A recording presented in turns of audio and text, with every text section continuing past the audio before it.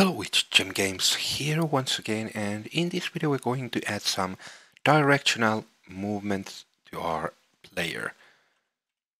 So yeah, let's get started.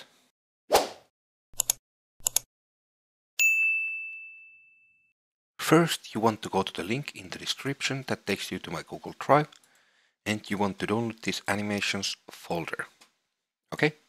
After that, you want to create a new folder here to the blueprints, or wherever you want to create it, but I will create it here. This will be called animations. Then let's open it and let's import all the animations. Let's select our skeleton, Eski, mannequin, skeleton. Be sure to select the UE51. Import.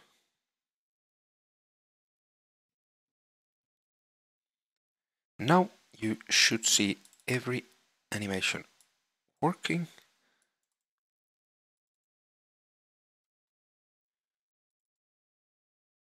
Yes. So, what do we want to do next? Actually, we want to go to the content. We want to go to characters, mannequins, and animations, and many. No, sorry, to the animations. Here we have this APP many. Let's move this under the blueprints and the animations. Let's rename this to APP player or whatever. Now, what we want to do, we want to create a plain space for our movement. So let's right click and let's go to the animation and let's create a plain space. Let's select our skeleton and let's call this movement_bs. Let's open it. Now, what we want to do is we want to open the horizontal axis. We want to call this right speed. The minimum value will be -250. Maximum value positive 250. Snap to grip. Also, let's set the smoothing time to be 0.4. I think that was pretty good. Now, this vertical axis, let's open it. It will be called forward speed. Minimum value will be -250. Maximum value will be 500 because 500 is our running speed. Snap to grid and let's add some smoothing. So 0.4 seconds. Okay. So what we want to do next is we actually have to divide this vertical axis by 6.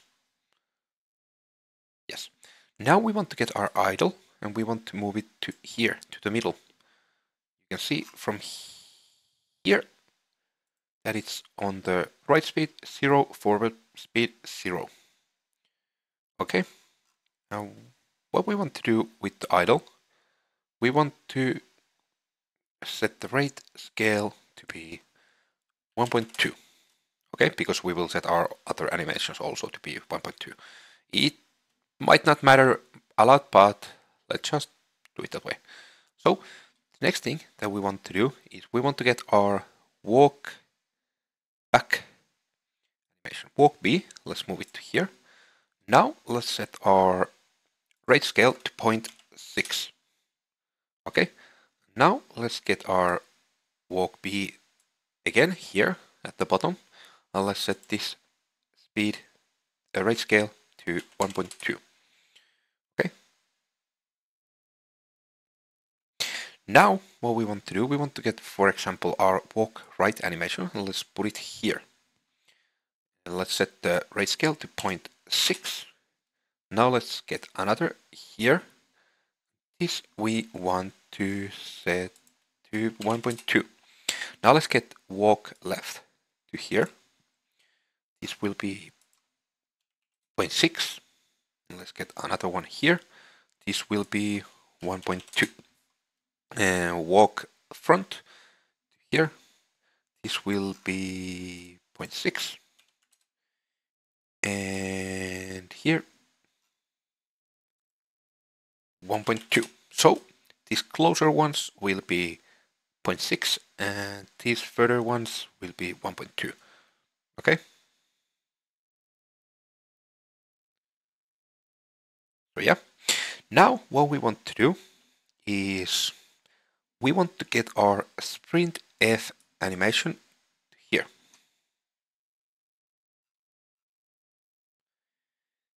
And we want to get sprint FL, so forward left here and forward right to here.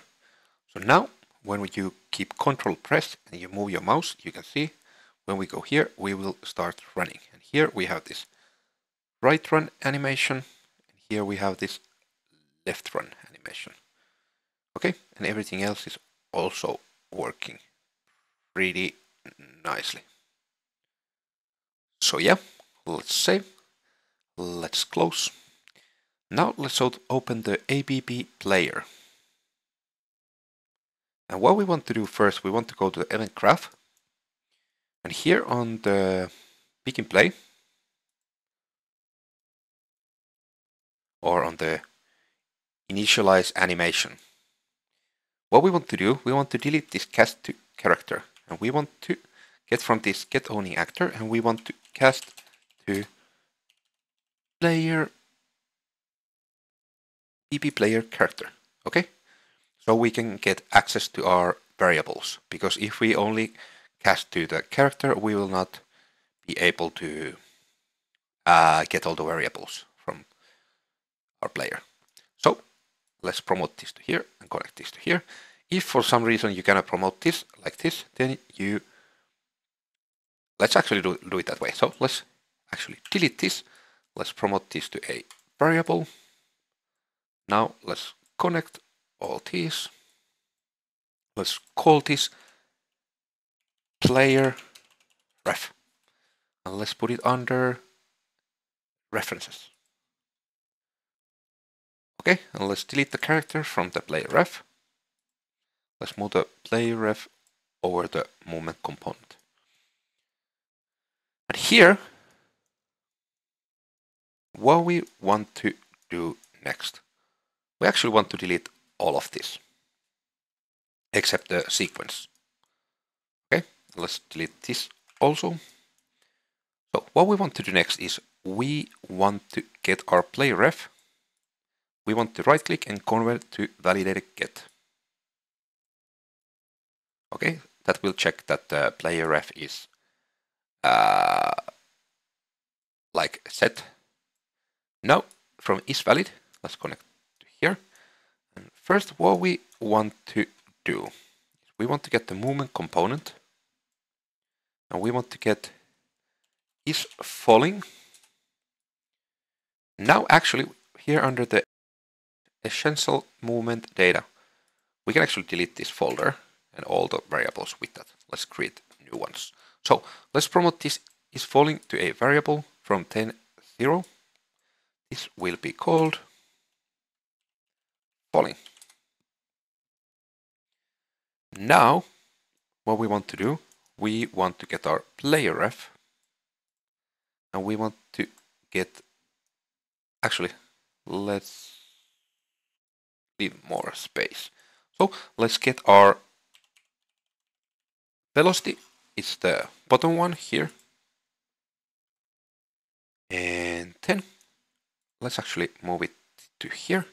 Now let's get forward vector, get actor forward vector, let's get it to here. Now let's also get right vector, get actor right vector like this.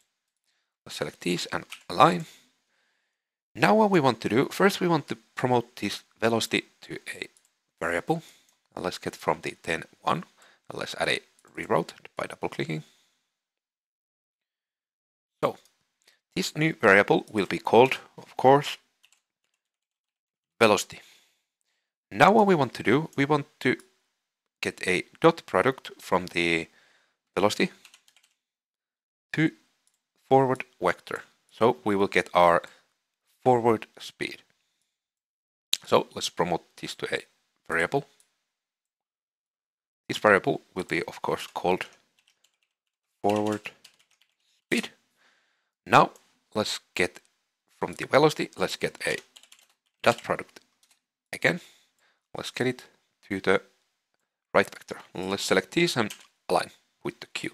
Now let's promote this to a variable, and this will be called right speed. So right speed. And yeah, that will be all for now. So let's compile, let's save. Now let's go to the anim graph. Now here we have this control rig that is not connected to anywhere. So let's get our falling. Let's connect it to here. Okay. Now here on the locomotion, let's open it first. Let's go to the idle. Let's click on this idle and let's change this animation to this new idle animation. Where do we have it? Okay, here. Idle. Compile and save. Let's go back to the locomotion and let's go to the walk run. Here, let's change this. Actually, let's delete it because sometimes it will glitch. Let's actually try if it glitches. Movement PS. Yeah, as you can see, let's actually try to refresh it. Yes. So if you just change it to the new movement PS and you right click and refresh nodes, it will work.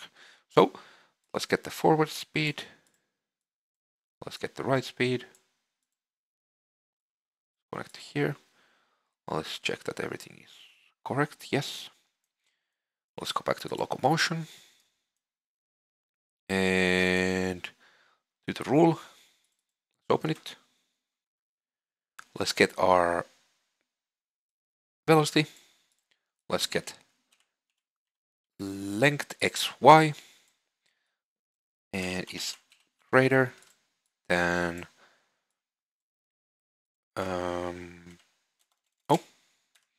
let's put it like 0.1 maybe. It doesn't matter. You can also put it to 1. It doesn't matter. Let's make it 1. Let's press Q to align all and let's copy these. Let's go back to locomotion. Let's go back to here. And here what we want to do, let's delete this.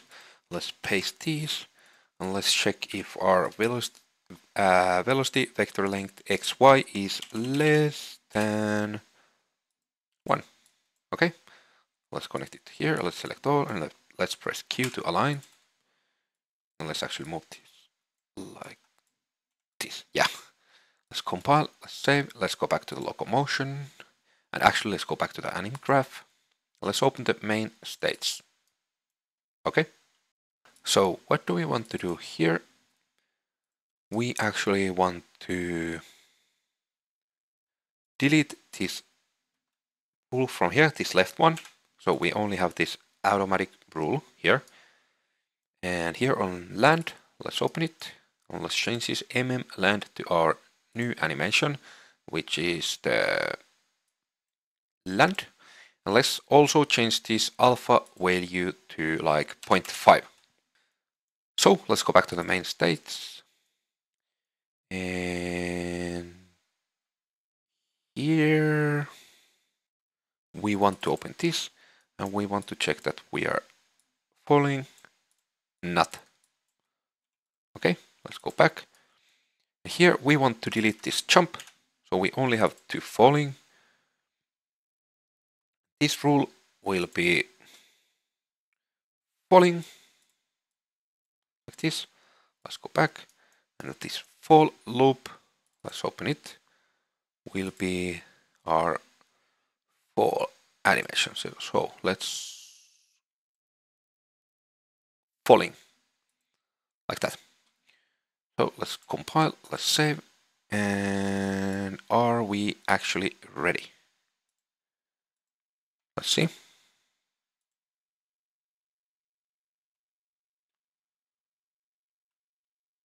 Okay, we are not ready. Okay, so I fixed the problem. How I fixed it was I just deleted this one and got it again and connected all these, and it started to work. So let's compile, save, and let's play. So now all the animations are working, and when we sprint, yes, all the animations are working except our landing animation. So let's fix that. Let's go to the land animation. And let's change this additive anim type to local space and frame from this animation. And I think the frame that we want to select will be, actually let's check it from the old land animation. 26, so the last frame. So let's use the last frame.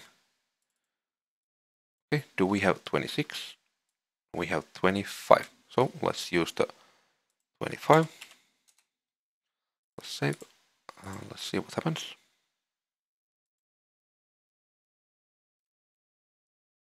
Okay. So the landing animation is working. Now we have one little problem here. As you can see, this is super laggy. How can we fix that?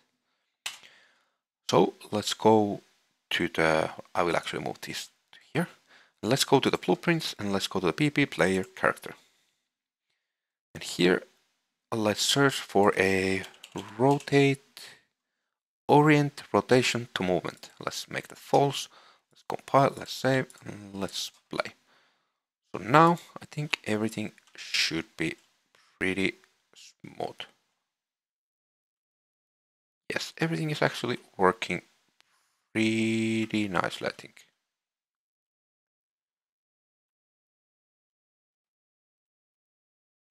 So yeah, I actually think that was all for this video. If you liked what you saw, please click the like button and subscribe for more. And yeah, hope you have a great day and see you on the next one.